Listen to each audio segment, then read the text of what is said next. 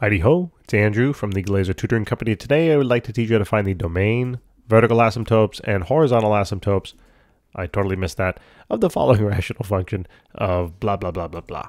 All right, so what we need to do first is, well, we don't really need to do this first, but we'll talk about the domain first. Now remember, when you're thinking about domain, you're going to be thinking about what values of x can I not plug into this function or that will give a wacky result. I look at the numerator, denominator, and then the whole fraction together. I look at it 3 steps, all right? So is there any value of x that I can't plug in here for the numerator? Well, no, right? I can plug in a positive, negative, could be 0. It doesn't matter, right?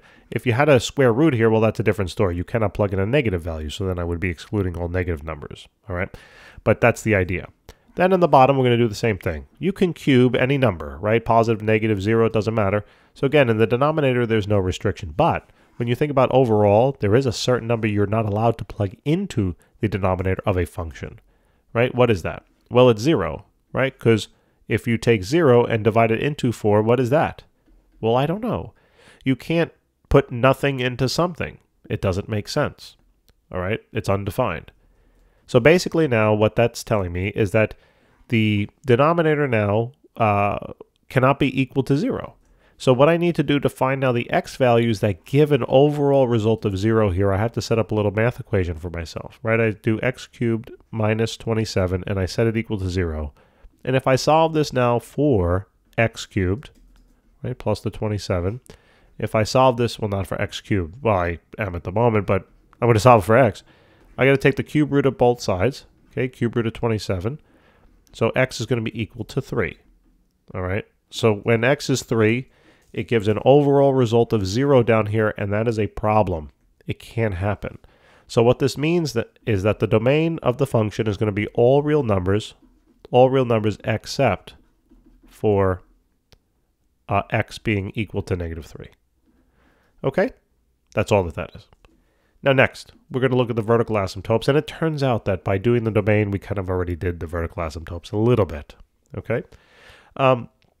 So in this particular case, what we're going to consider is we're considering now, whenever you're finding the vertical asymptotes, is you're going to think about, well, what values can I not plug into the denominator here that will give an overall result of 0, okay? We already did this, which is kind of nice.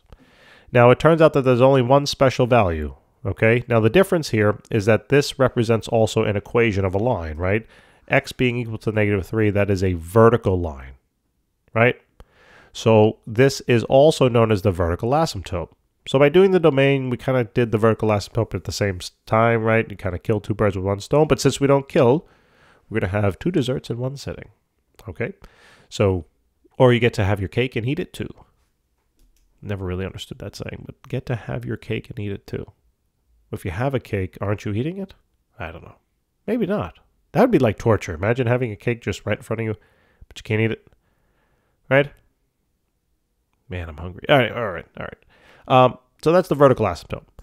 Now what we're going to do is we're going to then focus on the horizontal asymptote. Okay? Now when you do the horizontal asymptote, you have to think about kind of 3 things.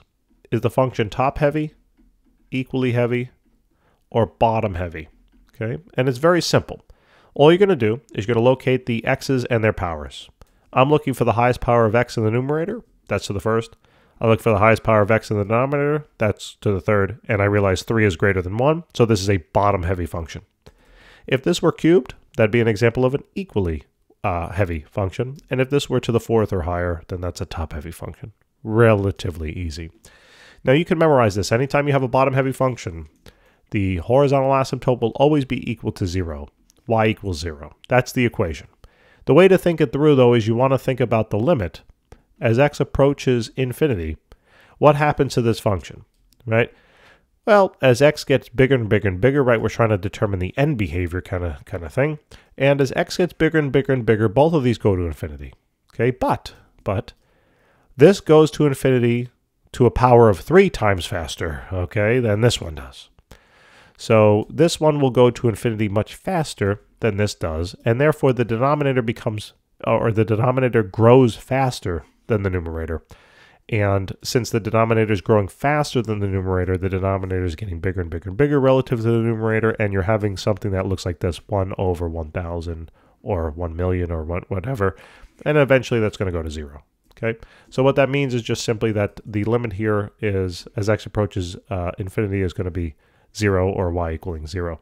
So that is the horizontal asymptote. Now what we can do is, I mean, that's the end of the problem, but we can always graph this thing, right? So we graph it, and we see what the calculator says. So 3 plus x, right, just to kind of get a visual, then divided by, now open parentheses, you're going to do x cubed minus 27. Now let's see kind of what happens here. And there's the graph, right?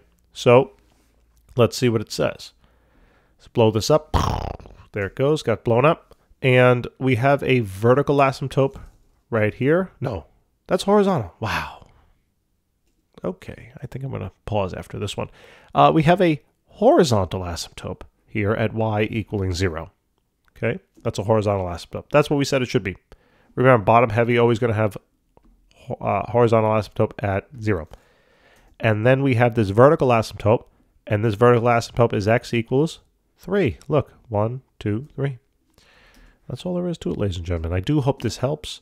Thank you so much for tuning in. Thanks for all the support. We really do appreciate it. We want to help you with more, and, you know, check us out, because we have literally thousands of videos out there, not only in math, but chemistry and physics as well, and we solve specific problems.